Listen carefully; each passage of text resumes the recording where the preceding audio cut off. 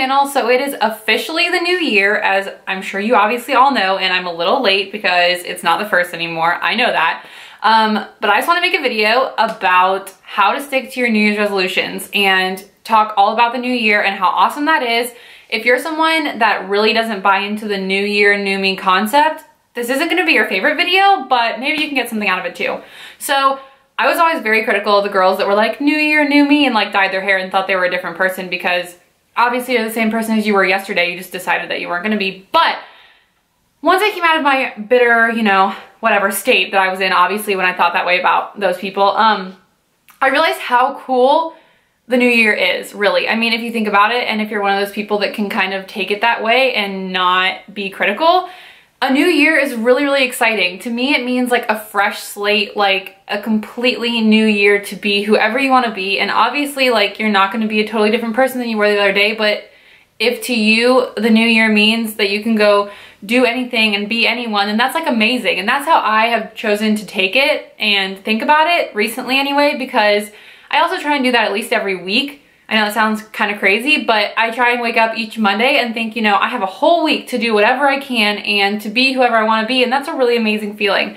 So that's definitely the mindset that I adopted this year also, because obviously this year I'm getting married, so this is a huge year for me, and I'm so, so excited, and there's a lot going on. And I have decided this year I'm not going to be, you know, overwhelmed, nervous, anxiety-ridden Melissa. Like, I'm going to be a different person. And I know you can't just wake up and decide that, but you kind of can. You kind of can wake up and decide that you're not going to be the same person you were the day before. It's all really up to you. And so I've been really trying really hard to, in the few days that it's been since January 1st, to set some goals and decide what I really want out of 2018 and what things I don't want out of 2018. So I'm going to walk you guys through how exactly I set my own goals and what makes them most attainable and what can kind of derail you from getting to where you want to be in the new year. So here we go. So the first and most important thing, I think, is to think about your goals and first think about why you have those goals. So for so many years before, I always wanted to be skinny, and that was one of my goals. But looking back, I think that that was mainly not achieved because the reason I wanted to be skinny is so that people liked me.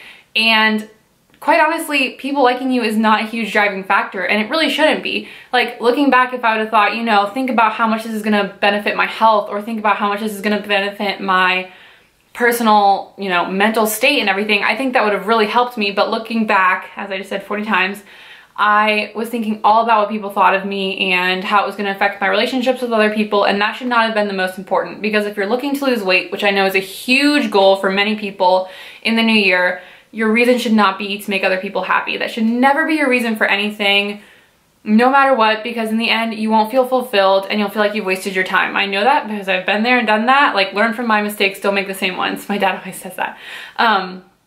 So that's a huge thing, is make sure you know why you're doing what you're doing, and don't set goals based upon what other people want you to do. That will immediately ruin your progress and make everything so much harder. So make sure that what your goals are based on the person that you want to be, not the person that other people want you to be. That is my first and most important tip. If you get nothing more out of this video, please set your goals according to what you want for yourself. So the second thing is to set really attainable goals. And I know that people say this, but I never did this. I told myself, I'm gonna lose 100 pounds. I'm gonna be a supermodel. Okay, that's great, but that's really overwhelming. So what I found most beneficial is to think about it in smaller increments. So I would think, oh, I'm gonna lose 10 pounds. And then once that was gone, I'm gonna lose 10 again, and 10 again, and 10 again. And that's way more doable than it is to think that you're gonna lose 100 pounds. Because quite honestly, anyone can lose 10 pounds. It's really not that hard. And so if you keep thinking about it that way, it's way, way easier, and it's way easier on you, and it's not so overwhelming. And that can be applied to like a ton of different things. So say your goal for 2018 is to save a bunch of money. So say you want to save like $5,000, I don't know, whatever your personal saving goals are. Well, it's a lot easier to say, you know, for each check I'm gonna save $50, or for each check I'm gonna save $100, than it is to say I'm gonna save $5,000. It seems so much more in reach, and it will take a load off your shoulders, and it will make it seem so much more doable. And that is a huge, huge thing to remember, because it's so much easier to stick to your goals is you can keep track of it as you go, and it doesn't get away from you. So that's my second tip, is to set attainable goals and to break it down so it doesn't seem so overwhelming.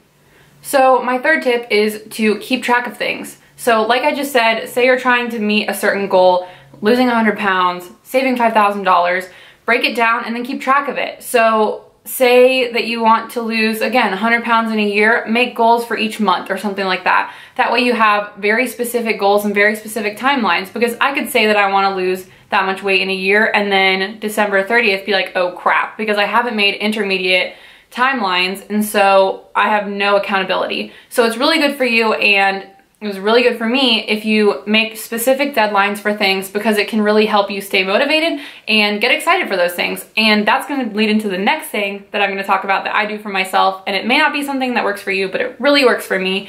And that is to set rewards for when you attain goals. So when I was losing weight, I would set a different goal or a reward for each increment of weight that I lost. So for me, it was 20 pounds. So at 20 pounds, I would say, you know, go get a spray tan or go get a new outfit or something like that. So while losing weight is generally pretty miserable, I would be so excited because I would be like, I know that in, you know, 6 more pounds or 4 more pounds, I can go get a spray tan. And like, yeah, I could have done that at any time really realistically, but I would feel like I was cheating myself if I did it earlier than when I met that goal. So that's a huge thing to keep you motivated and also to keep you on track, because you're looking forward to this reward. And it doesn't have to be something like big like that. It doesn't have to be something expensive or anything. I mean, you could decide at 20 pounds, I'm gonna go eat pizza, or I'm gonna go, you know, do whatever. I'm gonna go, I don't know, whatever you wanna do. But the rewards really help you stay excited about it and not make goal setting such a downer, because trying to save $5,000 or lose 100 pounds really doesn't sound that exciting. Like,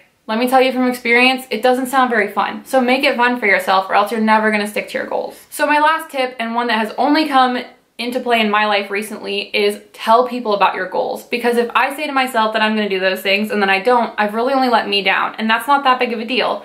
But if I tell my dad and my mom and my fiance and all my friends, then they can ask me, you know, how are you doing? And that keeps me so much more accountable than if I just think about it myself. So like, I like to tell my roommate because she lives with me and she can be on me about stuff, or my dad who's super into fitness and can remind me, or, you know, my mom who just wants what's best for me. So find people that you're gonna be able to stay accountable to and that will probably remind you, and tell them about your goals and be excited about it, because that is a great, great way to stay on track, because you're not just gonna be accountable to yourself, you're accountable to other people, and you don't wanna let them down either. So I think that was a huge thing that kept me going, is knowing that if I didn't achieve my goal, it wouldn't be just me that I didn't achieve it to, it would be a lot of other people. And they really only cared about that because they wanted what's best for me. So tell other people your goals, get excited about it, let them get excited about it, like let them share in the fun, make it fun. And that will honestly help you so much in the long run to actually sticking to the things that you want to do this year, which are so, so important. So I know that that sounds like me on my soapbox, or me like preaching to the choir, because obviously I did so many years of setting goals and not accomplishing them. But decide that this isn't gonna be that for you. Like, decide that you're gonna start January 1st or today or February 13th. Like, decide whenever that this is gonna be your year and you're gonna absolutely rock it, because why not? I mean, why not this year? That is my whole theory, is like, why not this year? Why not right now? Like, really, what are your reasons? Like, if I think about it, I mean, I could come up with 100 reasons why this should not be my time, but I only need one for why it should be. So really think about that, and I really hope this inspired you. It inspires me making these kind of videos, because as I talk it out, I'm like, wow, I really enjoy this stuff, and this is stuff that really helps me, and I really hope it helps you guys too. I just want everyone to have an amazing year, and I want to have an awesome year here too. And on YouTube, like, I really want to talk to you guys and stay connected to you guys, and y'all have been such amazing followers, or subscribers. I can't explain to you like how much I've enjoyed being on here because of the interaction I get with you guys. So that's been amazing, and I couldn't ask for more from y'all, or from, I mean, my family and this life that I'm living. So I really hope you guys have an amazing 2018, and please like stay in contact with me, like talk to me, like ask me questions, like let me ask you questions. I want this to be fun and I want this to be interactive. So I hope you have an amazing year, and please like and comment and subscribe and all that jazz that I always talk about. But really, I love having you guys here, and I hope you guys have an awesome year.